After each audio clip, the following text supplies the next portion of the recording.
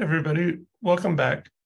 My name is Matt Sotoff, and I'm the Assistant Director of Accessible Technology and Digital Accessibility at Appalachian State University in Boone, North Carolina. Our next session will be starting in a moment. Before we do that, I wanted to share these things. We want you to know that this session is being recorded and will be shared after the conference. We have professional captioning services and ASL during today's session. You can access the settings and turn these features on or off in the Zoom menus. Please use the Q&A feature to post your questions. You'll have the option to post anonymously if you prefer.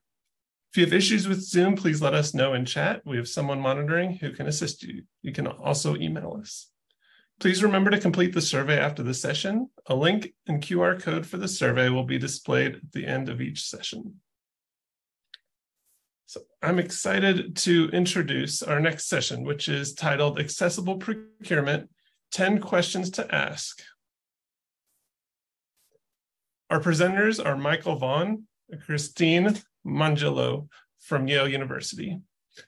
Mike joined Yale in February 2018 as the Associate Director of Digital Accessibility, a role created to help grow operational support for digital accessibility at Yale.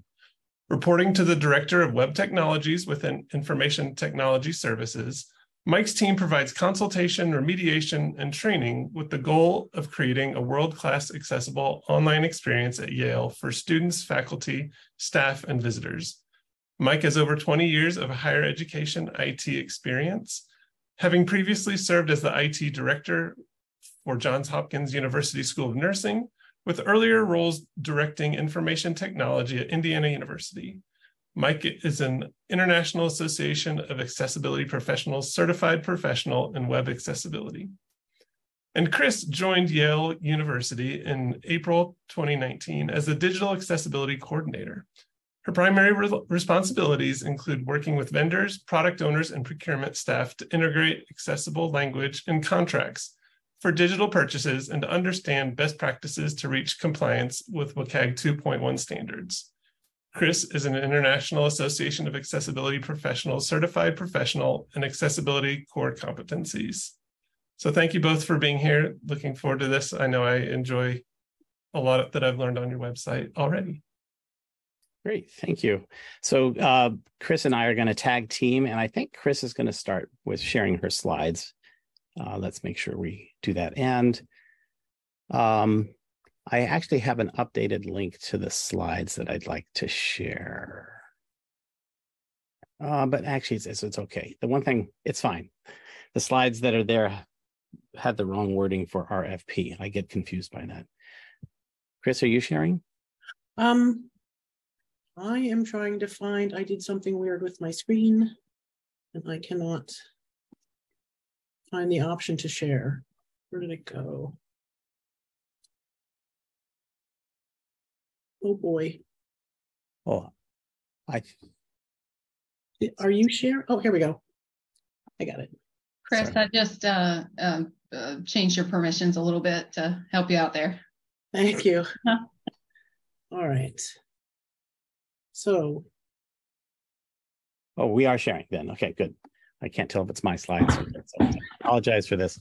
As mentioned, I'm Mike Vaughn. I'm the Associate Director for our team. The Digital Accessibility team at Yale, my team, is within the Central IT group. We're not part of the Student Accessibility Services, which provides accommodation to students. And we have the Office of Institutional Equity and Accessibility, which is the ADA, coordinates ADA activities. HR actually provides accommodation support to employees. My team is all about proactively trying to make the digital campus as accessible as we can. I, as mentioned, started in 2018 and had one person on my team and have been able to build it up to a fairly sizable team, I know, compared to many other higher education institutions. I think that higher ed should be hiring more people to help with this work.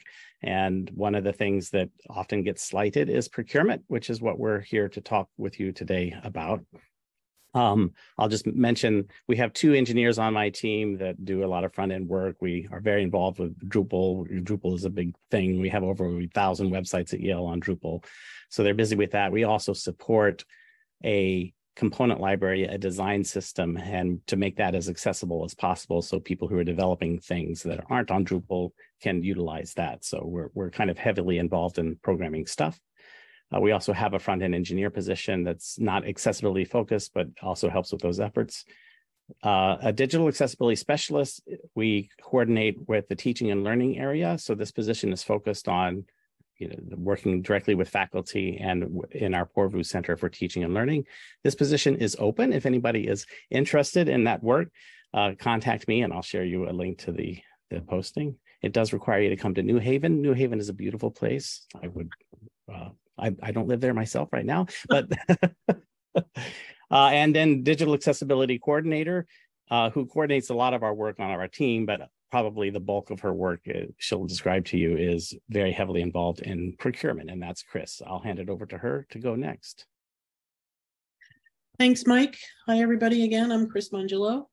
I have been with Yale for 4 years now, a little over 4 years. And when Yale's accessibility policy took effect in 2018, there were many sessions campus-wide to explain to the community the importance of making their products accessible, buying accessible for people with disabilities. But it still takes a long time for the community to adapt to new policies, and it creates additional work for them. So I've learned it takes a lot of patience and perseverance to get the community on board. And to that end, there are 3 internal questions I was going to talk about toward achieving those goals. The first one is, are you asking vendors and contractors about accessibility? So one way to answer that, to do that, is with our putting our accessibility questions in requests for proposals or requests for information, or in statements of work. Mike's going to talk about RFPs later, so I'm going to talk about statements of work. The language gives detail. Let me open this link here for a second. Oh,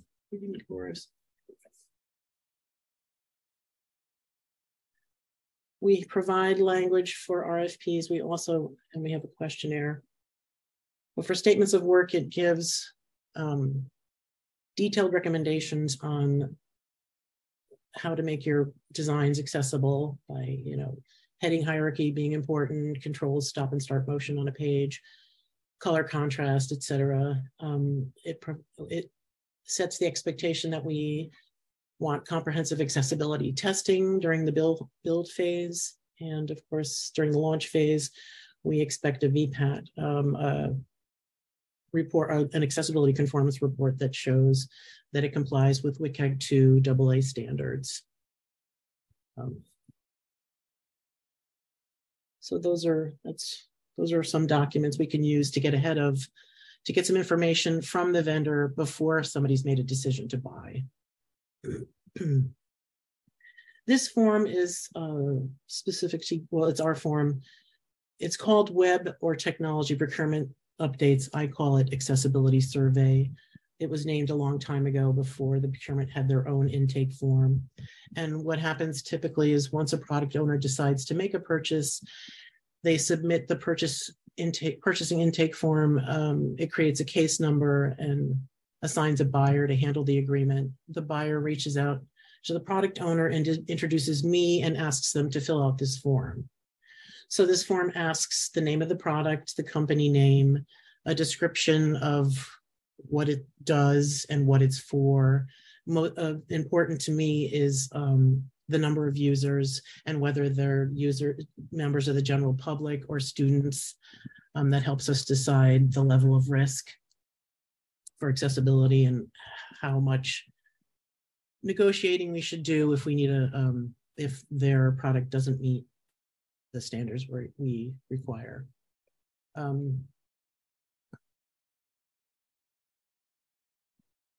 I've found that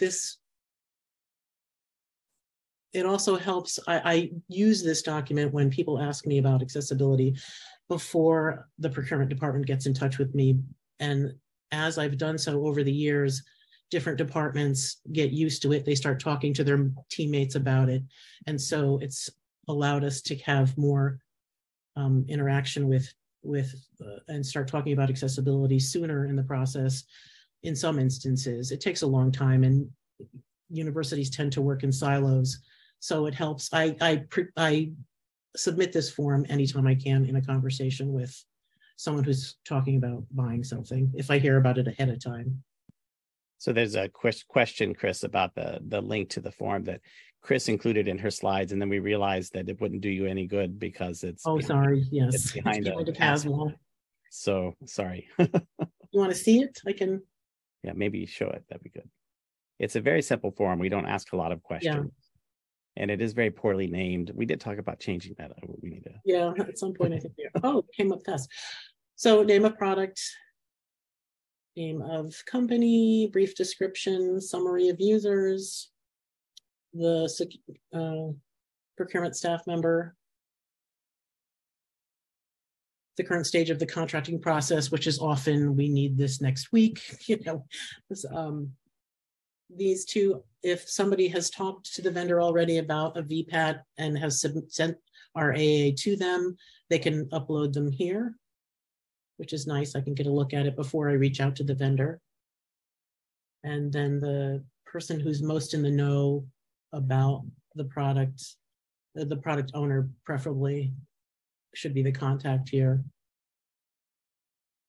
And if you click through the form, the other thing it does is try to coach people into what the process is. So they'll be informed. You don't need to fill it out, but they'll be asked, do you want us to follow up? Because this just creates a record for us. We use JIRA to track everything. And so it automatically creates the record and moves the data over there. So it facilitates our interaction with them. And then it tells them, like, here's what you should do next. Here's what you should ask the vendor about. So, yeah, thanks. Okay.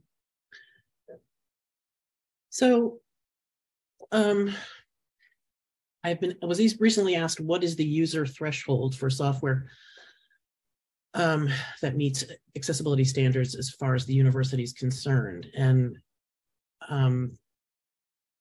I typically explain that section 504 of the Rehabilitation Act prohibits entities receiving federal funding from discriminating against people, and Title 3 of the ADA prevents places of public accommodation from discriminating against people with disabilities, including private universities. And once I say that, and so the answer to this question is, it only takes one person to file a complaint. So 1 is the threshold in my mind.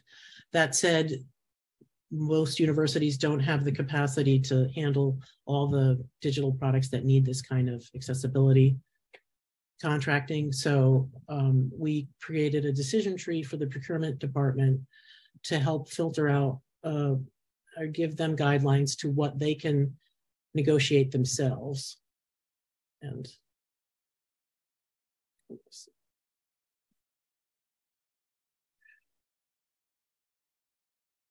so it basically says, these are the parameters to determine when we need to consider accessibility. Humans interact with the product or service electronically. Using the product or service involves a website or browser.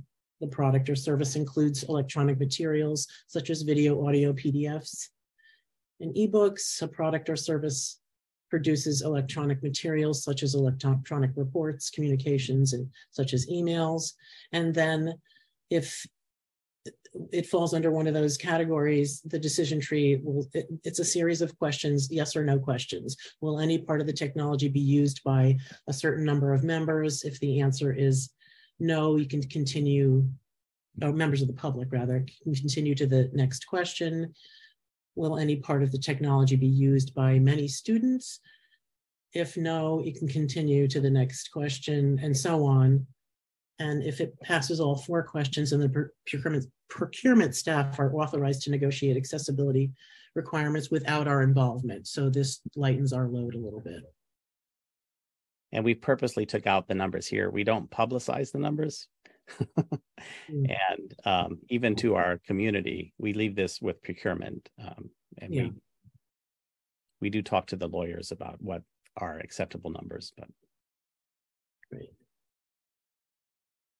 Question number 2, are you introducing accessibility requirements in your contract language? So our accessibility addendum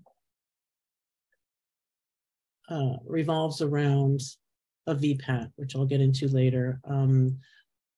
VPAT, the term VPAT and ACR are used interchangeably. VPAT is Voluntary Product Accessibility Template, which is the template that's used to create an accessibility conformance report. So you could argue this should say ACR, but we said VPAT. And it basically says that by our signing this, we accept that we understand the state of the application, your application, the vendor's application documented in the VPAT. We do expect, it does oblige the vendor to continue to maintain testing for the accessibility of their product. For services rendered, such as building a website or a web application, the vendor is obligated to provide a VPAT upon completion of the work. I don't know why this popped up, not at the beginning, but anyway, those are the main things I think I need to talk about, Mike, unless you think there's something else in here. Well, the main thing, the other point, the important point is we just don't accept a VPAT. Like if it's a terrible VPAT, we can create a roadmap. So we have Exhibit AA1 would be a VPAT that we're accepting. Exhibit AA2 would be a roadmap that we negotiate on what are you going to do to fix the thing. Right. Okay.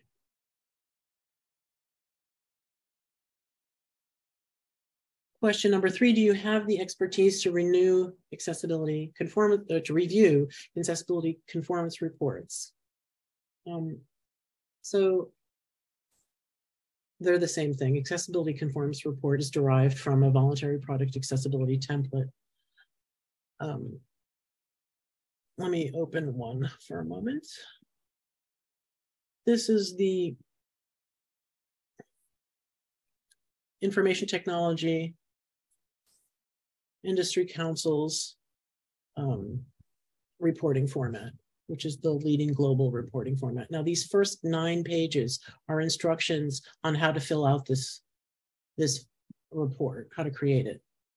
And within those instructions, it says that once you're done and before you submit it, to delete the instructions. So whenever I get one that already has the instructions in it, that's a red flag for me that this was probably not a well thought out VPAT or report. Yale adheres to WCAG 2.1 AA standards. So we ask that Table 1 success criteria, level A, and Table 2 success criteria be completed. Nobody has to complete the AAA. There are also important parts to the first page. The report date, if it's older than a year, I've gotten some that are 4 and 5 years old, and I go back to the vendor and say, can you please show me that you've reviewed your product more recently and that it's more accessible than it states here in this report. The evaluation methods are important if there are none there, or if it says only automated testing. Automated testing accounts for maybe 30, Mike, or to 40% of finding accessibility issues. So it's not, in our view, a comprehensive review of the product. So we would prefer to see that manual and functional testing were performed, that assistive technology like JAWS was used, exclusive use of keyboard testing, and code inspection. Those are all. If the evaluation methods listed things like that, we would be more confident that it's a good report. When I sometimes see in the conformance level column next to each criteria that they all say supports down the line with no remarks or explanations, which makes me suspicious that it's too good to be true, and a lot of times it is. So, oh, those are all the things I was going to cover in this slide. I think, Mike, I think I can turn that over to you now. Yeah, great. Thanks, Chris. And just so you're clear, we have framed this around 10 questions, just arbitrarily 10 questions. So the first 3 of those were really questions to ask about your internal processes. And it was great to have Chris here to talk about those processes. There is a question that's come in. Does your procurement process help you determine product accessibility documentation? And someone found our link to Power BI accessibility. Yeah, I mean, the procurement is where we gate a lot of activities that happen with technology. We have within IT, we have a gating process. So, and I sit on that, both Chris and I, we share the responsibility. So as people are thinking about projects, that's a great time to say, hey, what are you doing? Asking questions, are you asking questions about vendors? So there was for the Power BI, there was a big project to decide what are we going to do for data visualization. So we were involved early on in that process. And then we recognize when we need to provide guidance, and we don't do as well as we could, but we do have some documentation like you found. And at other times we discover things at the very last second that somebody's bought some software with a P card, which they're not technically allowed to do. And then we need to step in, or we often, one thing that Chris didn't talk about in terms of our process is how we make exceptions. And our web accessibility policy has guidelines for how we make exceptions in general for accessibility. If somebody's going to go live with a website that's inaccessible, and there's a group, our accessibility steering committee, that includes a few people, lawyers and some key decision makers. It's their role to decide what exceptions are made. And the truth is that they've given us a lot of leeway for less risky decisions to make it, to allow things to go forward or not. We're usually not just saying, we're expecting roadmaps and we're expecting accommodation plans. We're connecting people who are buying inaccessible stuff with the Student Accessibility Services Office so that they can know. So, but just to be clear, we're more often than not just trying to get whatever we can. We're probably not policing as much as some universities who have the authority to say, no, you can't buy this. We do that in some cases, but more often than not, we're doing a lot of negotiations. So that's why Chris is very busy. Those negotiations can be very nuanced and challenging. So I'll go ahead and share my slide. Yeah. One second. I forgot to mention the old Section 508 VPAT. 508 VPAT. Oh, you want to go ahead and show that then? One tip she has. If when you ask a vendor for a VPAT, you get, was that shared? Can you see that? No. Yes. If you get the old Section 508 VPAT has a 4-digit number, the criteria is 4-digit number before the decimal. That VPAT does not include WCAG 2 criteria. So I would send it back and say, this is an old VPAT. We need one that includes WCAG 2 criteria, which on the right side here, that's what it looks like. That's all I want to say. Great. Yeah. Fortunately, we don't see a lot of those. So 5 years ago, anymore. Used to. Great. Thanks, Chris. And I'll share my slides so we continue. Okay. So this we're all within this question 3. This, like, do you have the expertise to review your ACRs? And so Chris has talked about what the ACR format looks like and some things. The quick evaluation she mentioned, look for a version 2.0. So if you have something before that, you're seeing that old Section 508. Make sure the report date is no longer than a year or so ago. The contact information ideally should point to somebody who's dedicated to accessibility, not just, support at adobe.com or something like that. And she mentioned the evaluation methods used. If you don't have a lot of expertise, looking at all the success criteria can be a bit challenging. Like which of these is important and what does it mean if it says partially supported or does not support? Does not support usually is pretty bad. partially supported is usually bad too. If you see a VPAT that has supported for everything, that's usually a red flag. The point I want to make it is that I think it really is important to develop some expertise within the university to be able to make sense of these. I don't think it's realistic for every person who's making a purchase to be able to do that. And that's why we've prioritized having Chris to be there to help, and that we prioritize looking at this. If you develop an expertise, you can look at these things pretty quickly and understand. So one tip I did want to have is, if you don't have a lot of experience with the success criteria, I would jump to 2.1.1, which is the keyboard. Make sure it supports keyboard access to the application. That's often something that is not done well, and is a key quick indicator.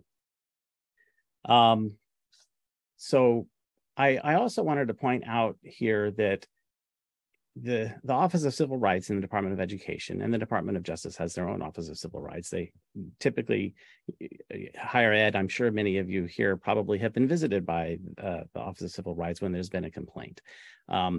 If you need ammunition to go back to your leadership and say, hey, we really need expertise to be able to help us evaluate the products that we're buying and evaluate the accessibility conformance reports, it can be helpful just to go look at a recent settlement. And so I just randomly picked a recent settlement, and I'll pull it up here. Sorry.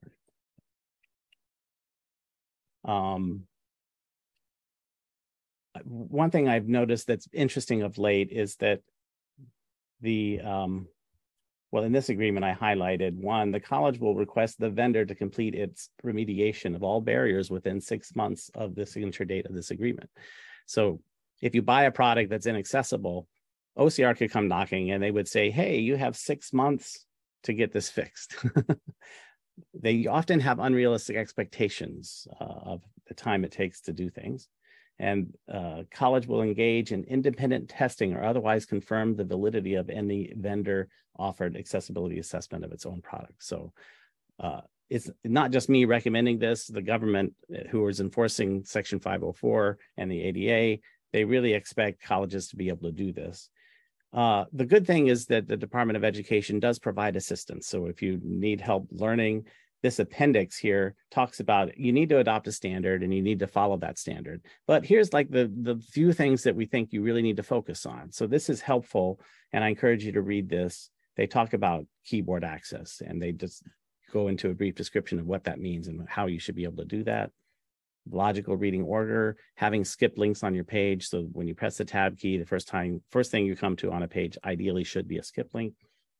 Visual focus indicators, your alternative text, links, your use of color contrast, tables, buttons, form controls, heading structure, embedded videos, magnification. This seems like a lot, but this is just 2 pages with some helpful guidance, and it's a good place to start.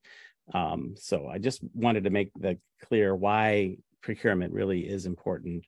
And the truth is that most of what we do in the university, we're dependent on vendors for our digital solutions. We're not typically building a lot of our own custom stuff.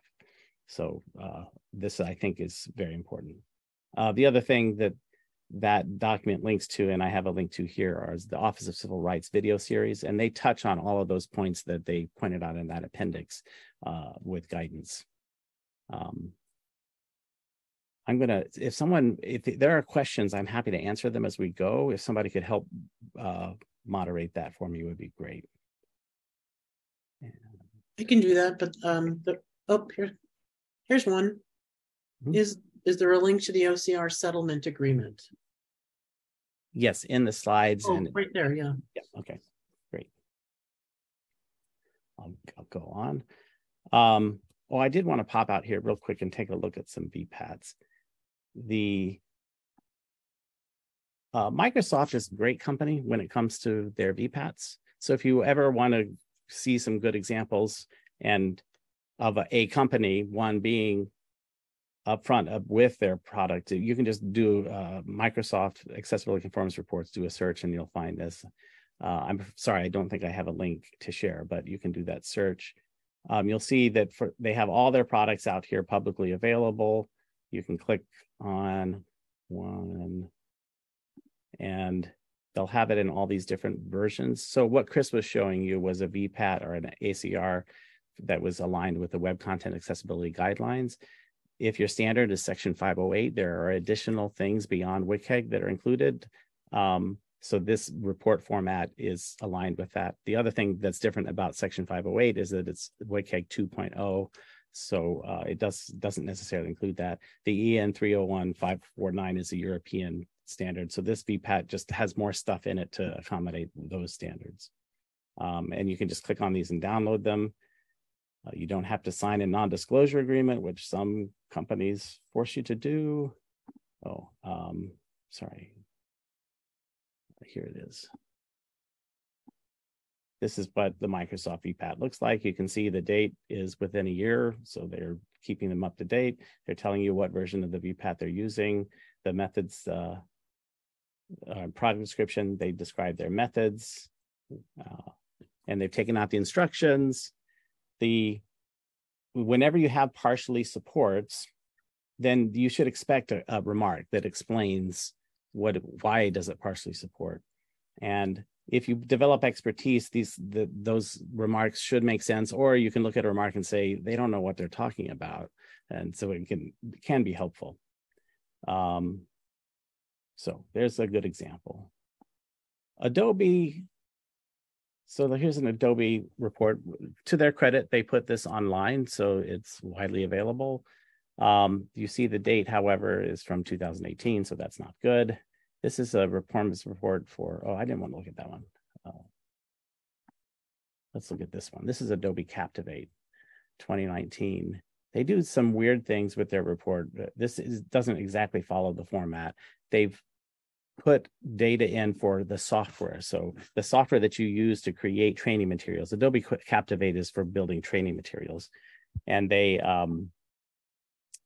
included that in here along with the exported content, which is typically what you're more concerned about, because maybe you have two people in a department who are developing training, but it's being output and put on the web for everybody in the university to use. So that's, it's helpful to have that separated and to be able to focus on that. And if I jump down to 2.1.1 here, which is keyboard, they say it supports, it says for the software, it does not support. So if you have anybody with a disability, I guess you can't hire them into your, you have to be able to hire them, but it would make it much more challenging to accommodate that they're being able to do the job of developing training. But nonetheless, this says supports in the authored content, functionality can be operated through a keyboard interface. I know for a fact that this is not true. There are many things you can do in Adobe Captivate, like put a link in a slide. And when you export that to HTML, it does not work. You cannot operate it with a keyboard. So that it then gets to the challenge of how much do you trust these VPATs? We often do trust them in terms of negotiation with our contracts if it's not high risk, but when it gets into a higher level of risk like this, because this would impact potentially used by all employees at the university, then we actually test the product. And that's where we have the engineers who understand and can confirm or not these requirements. Okay. I went through the WCAG 2.1 AA criteria, and I just put in the list here. These are the criteria that actually align with what the Department of Education OCR listed on their page, their appendix with the 2 pages of things to check. They all fall under these success criteria. And so if you wanted to look at your VPATs and focus on certain ones, it's still a pretty long list, but that may be helpful in terms of focusing. Are we doing okay with questions, Chris? There is one in the Q&A. Do you have time for that? Would you like me to read it, or? Yes, why don't you please? It says, do you find that sometimes vendors return the signed contracts without the accessibility addendum and or completely ignore it? This is the first part. Does the accessibility department have the ability to stop procurement or have a follow-up cycle with the vendor if the number and or type of people that want to use the application determine that? Yeah, Christy, you want to answer that? The first part, do you find that sometimes vendors return the signed contract? Yes. And And well, sometimes they just say they're not going to sign it. So in that instance, we have to decide on the level of risk and go to the accessibility steering committee sometimes to make sure that see how they want to proceed. Another thing we can do is try to work out an accommodation plan if that's possible. Sometimes with course material, if it's not required to finish the course, then we can forego the AA. What am I missing, Mike? Yeah, so it varies for every engagement. Yeah. Chris and I do a lot of work to try to get whatever we can. And so but then ultimately, if it's high enough risk, we involve the lawyers. And the lawyers ultimately will help us make a decision on what to accept or not. A lot of times lawyers get involved talking to lawyers. So they'll call, want to have conversations. And we also meet with vendors a lot to kind of as part of these negotiations. So hopefully that answers the question. That's great. There's a few more that have come in. I'll go ahead and read them since I see them. Okay. Have you encountered any situations where a VPAT was wrong? Yes. Yes. And we will point it out to vendors. Oftentimes you have to wait a long time for the vendors to follow up. So that's the other thing that we do. And we have the luxury that Chris can help us with this. In JIRA, we keep track of everything. So when something's wrong in the VPAT or we reach out to them, oftentimes we do an assessment of a product before we buy it, and we have a lot of findings, and those findings will become part of the roadmap that you need to correct everything that we found, or at least the high. We also rate our criteria, so high, medium, low, critical, high, medium, low. So we will often ask for the critical and high things to be fixed by a certain date. And so she follows up with them on that. Some vendors do a good job of having an issue tracking system where you can go check the status. Most vendors don't. Some vendors are big behemoths and there's not much you can do. I mentioned Microsoft. They do great work with accessibility, but if you want to get a contract with them, forget about it. I don't know, maybe a system like North Carolina system could do that, but we also have challenges in the student space, the student systems. We use Banner. We had lots of lawyers talking to lawyers in that case. I won't, so I imagine a lot of you are familiar with this. Let's see, the next question. How do you handle vendors that don't have a VPAT? Oh, I think we've talked about that. We do have situations where vendors don't have VPATs because they don't have a program. And the roadmap is, hey, you need to build up a program and you need to come up with a VPAT. And so that'll be our first expectation. And we may go from there, maybe if it's a 3-year term. Oftentimes we'll negotiate how long we're allowing something to be in place or in use so that they understand that we may not renew if they don't follow through. Right. And I work with the procurement person to follow up, like when the contract, a month or so before the contract's supposed to renew, to ask the same questions again. Another thing I do is add an exhibit to the AA that says, and ask the vendor to commit to providing one in 3 months or 6 months. And the final question, I'll have to speed it along, and I apologize to our interpreters for talking too fast. The VPATs, are VPATs internally or are they completed internally, or do they hire third parties? More often, well over 90% of the VPATs are not done by third-party experts. We love to see that, and we do encourage it. And we, particularly if they haven't created a VPAT, we give them advice on where to go for help with that. So let me continue, and I'll have to quickly. So now we're getting into questions that are really what you should be asking the vendors, and I've given some examples of some good answers. And so what kind of accessibility program do you have in place? Good answers would be, we have dedicated positions focused on our processes for building accessible solutions. We provide trainings, not just to our developers, but to project managers, anybody the earlier in a project you can address accessibility, the better. So your project managers need to know when they're building the project plan that people, maybe they need training. So make sure that that's happening.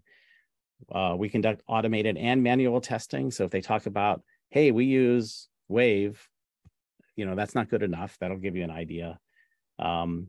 We build test coverage into our software development process. So if you're a geek and you understand how software development is done, you can really drill in and say, hey, what product are you using in your pipelines for when code's submitted? You can get to the detail of, and what are your developers using to lint their code? So that may be something you can't address unless you have somebody with that expertise. And do we include people with disabilities in our user testing? That would be a great thing. That's often not happening. Question 5 for your vendors. Do you have an accessibility conformance report? So yes, would be a good answer. And we're using the latest version and it's not older than 12 months. We've published it to our website and we don't require an NDA. That's, some companies do that. That's not that terrible, but it's just kind of a sign that they aren't very, supportive of their inclusion efforts. Question number 6.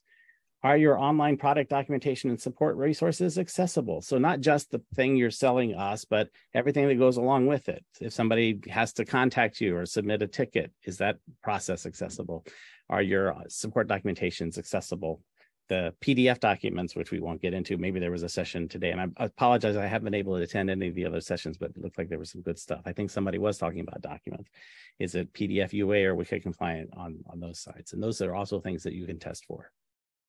Question number 7, if your product does not conform to our standards, what is your plan to achieve full conformance and what do we do in the meantime? So vendors usually are not going to be too helpful in helping you think through your accommodation plans. So that's something that needs to be part of your internal processes, but they should be upfront about what their roadmap is and ideally with target dates. That's what we strongly try to get in our contract. Maybe in your contract, you agree to include penalties for the missed targets, so that you're really holding them accountable. Ideally, good vendors who know that there are ways to effectively use their product and accommodate accessibility will have that kind of documentation on their website. Question number 8, can your product be used using only a keyboard? And is there always a visual indication to know where the keyboard focus is? And a good answer is yes, and let me show you. So I know it can be challenging to get involved in all the demos that happen related to products, but it's a great strategy to have a vendor demo to you how they could do something in the product using a keyboard. I was going to spend a little bit of time kind of talking about keyboard testing, but I know that there's a session coming up later that will go into that, so I won't spend much. I did want to show, South Carolina does a good job with their focus indicator. I come to the site, and North Carolina does too, but I wanted to pick on South Carolina for a little bit. The skip to main content link there's at the top. That's what we mean by skip links, and that's good. I can see where I am as I go along. Now, when I get down here, okay, it's all good. I get into that chat support. I'm pressing tab, and nothing's happening. So what's happening actually, when you click this, there are these links that I'm getting to that's hidden from me. So that's the kind of thing that you'll see a lot with keyboard testing. Here's a bad example. This is Fly Southern Airways. So I'll reload this page and I press tab and I'm going through content that's hidden behind this little thing that's on top and I can't see where I am. And most importantly, I can't even get to that little X over there to close this stupid modal dialog. So this is a terrible example. It's especially terrible because airlines are subject to the ACAA, the Air Carriers Access Act, that kind of requires them to be 2.0 compliant. Okay, let's continue. Question number 9, is your product compatible with common assistive technologies like JAWS, NVDA, VoiceOver, etc.? Good answer, yes, and let me show you how well it works. Oftentimes, they're not going to be able to do this, so this might be a stretch, but ideally, you have team members who can do a little bit of this testing to confirm.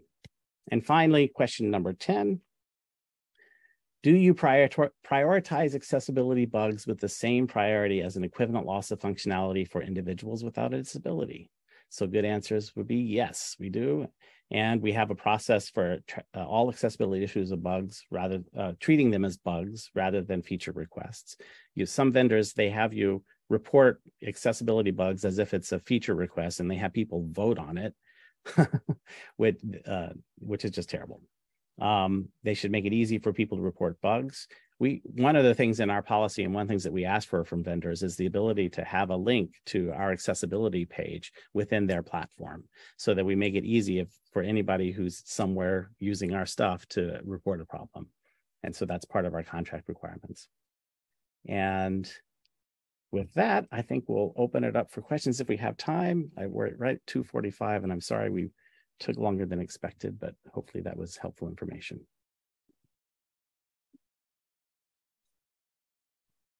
Mike and Chris, thank you so much. Yes, if anybody else has any additional questions, you can put it in the Q&A so we can get to those. Sure.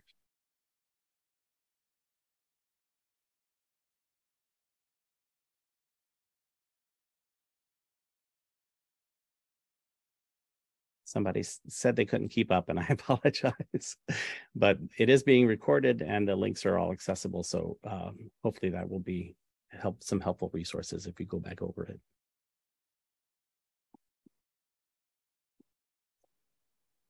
I appreciate you sharing not just the process, but the links and examples that you gave, as well as suggestions for people. As we know, everybody has a little bit different scenario that they're working with as far as with people and setting. And so I appreciate you giving a lot of options with that.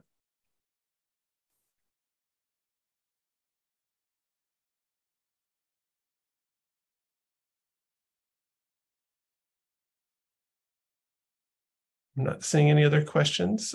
So thank you, Mike and Chris. I appreciate you being here and being a part of it. For all the attendees, remember, if you can do the survey, that is, there's a link in the chat. Oh, there's one that caught me right at the end. It's about to sign off, but the next question, any resources on how to build a good VPAT template? So that's a good question. I recently did this for a company because I wanted to see the other side. So I did a little side gig and helped a company with a VPAT. MicroAssist is a partner that we work with sometimes to supplement the work that we do. They're a company in Texas, an accessibility vendor. They have a training that they provide on doing that, or I'm sorry, their training might be on evaluating VPATs.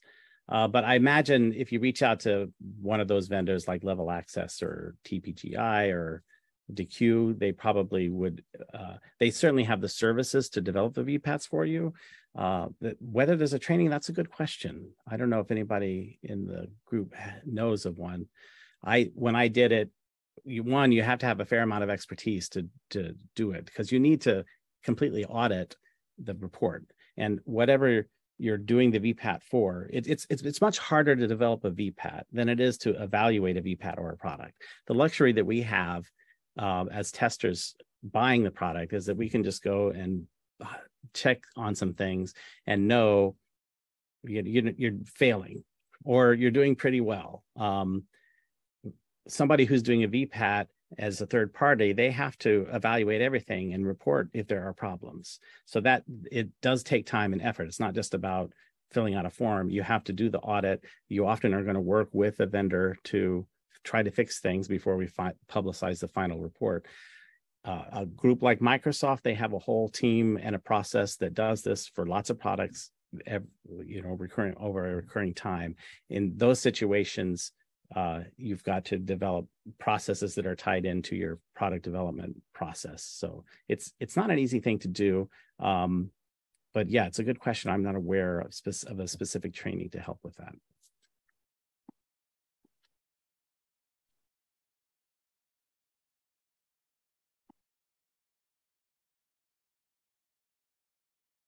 So another question, I'll read it. Do some items also apply to internally built products applications? Does your group share not VPAT, but content of it to help developers guide their work? So my team has a WCAG checklist that it's a VPAT doesn't give you any guidance. Like, it has a success criteria that you need to follow keyboard, but it doesn't give you any ideas of like, what does that mean? So for our developers, we don't give them a VPAT, we give them a checklist that says, this is what this means. And like, do your image attributes in your page have the alt attribute? And so it's a bit easier to use and consume. So that's what we do for our developers. We're often not creating VPATs that are published, although sometimes that does happen. Our Yale, the Yale Press, they sell their products to others, so they have VPATs. They actually work with Microsys, who I mentioned, in helping them produce those VPATs, and that's how they approach that. So hopefully that answers that question. Any common mistakes you are aware? Oops. Another question. Any common mistakes you are aware of with establishing a VPAT? I like the checklist idea. This helps to set the expectation. Common mistakes. I'm not quite sure what you mean by the question, but as I was mentioning, the developers, they don't know what VPAT means, and even if we call it an ACR, we just call it the WCAG checklist. They understand that, and we'll accept that. For higher risk things, we often get involved in doing an assessment, and that becomes a checklist so that we don't force a developer to then go through it again and do it on their own. But yeah, so I'm not sure if that answers the question.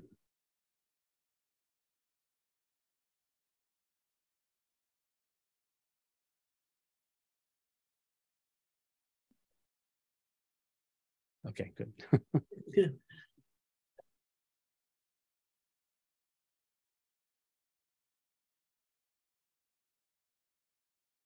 Hesitant to sign off again. So hopefully we've gotten all the questions answered. Again, appreciate everybody being here and being a part.